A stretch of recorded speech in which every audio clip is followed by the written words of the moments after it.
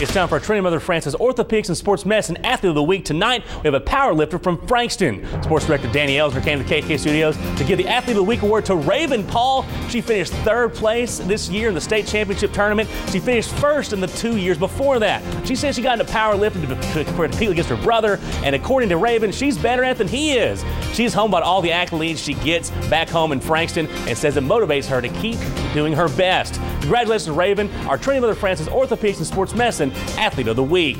Want to nominate someone you know to Athlete of the Week? Go to myeasttext.com, just click on the Athlete of the Week button, fill out a short form, and you might see your favorite high school